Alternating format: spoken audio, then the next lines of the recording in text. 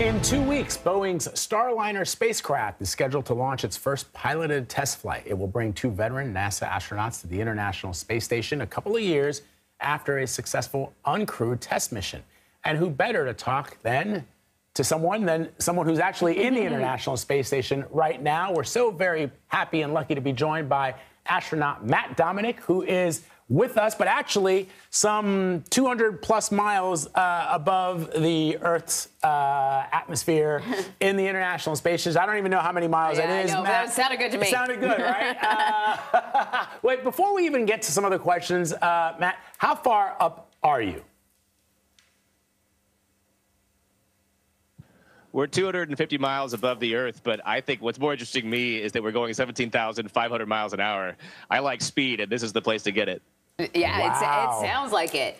So I want to ask you about, the private industry getting involved in the space game, but I'm just going to be self-indulgent right now. Do it. Right? So I had the pleasure of seeing the total eclipse in real life for the first time in my life. In the path of totality. The path of totality. How can you forget it? And I was blown away. And when I watch the videos of myself, I'm just saying, oh, my God, over and over and over again. But you were actually up there during the total eclipse. What does it look like from your vantage point?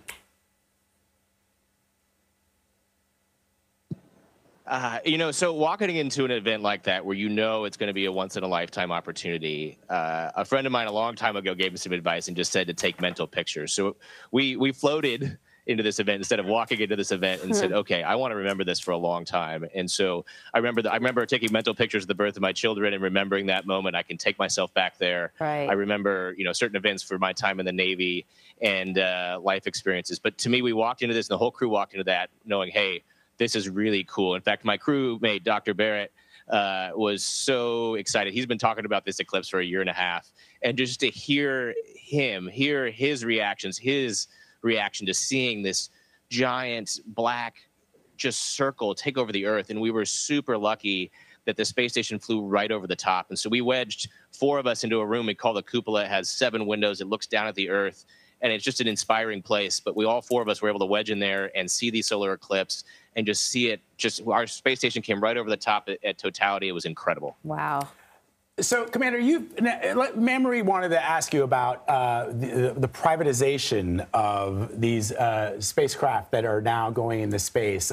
What's your thought on that? Having yourself come from the military, you were a test pilot. I think it's sort of interesting that up until recent years, a lot of our astronauts have been test pilots. There have been some scientists and engineers, but primarily we've drawn some of the personnel from the military ranks into NASA, and the aircraft have been built by NASA. Now we're seeing other companies building these spacecraft. What's your thought on that?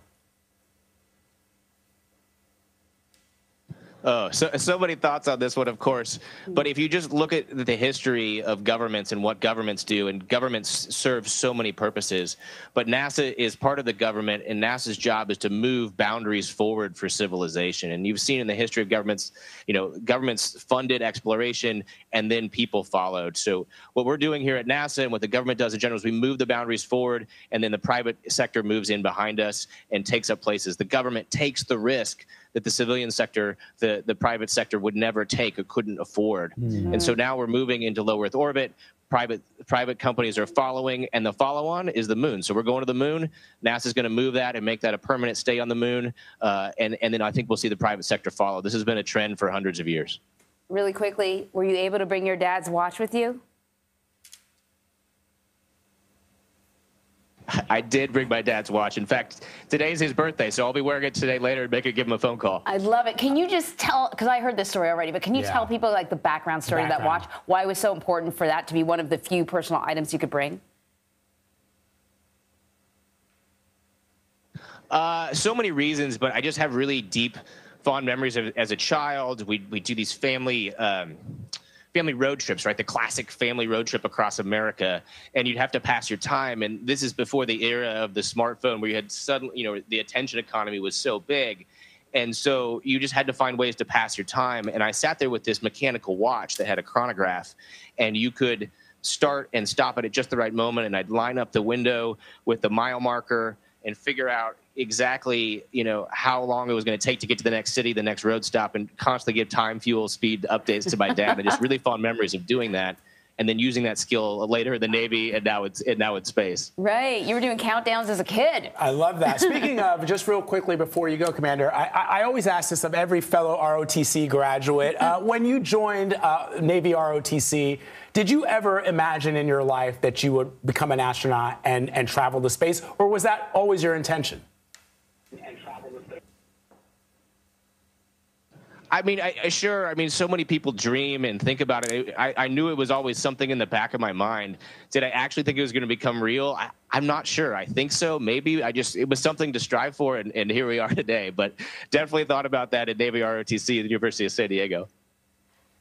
Incredible story. Yeah, we could ask you a bunch of other questions, but I gather you're probably pretty busy up there. So, astronaut Matt Dominick, thank you so much for taking some time out.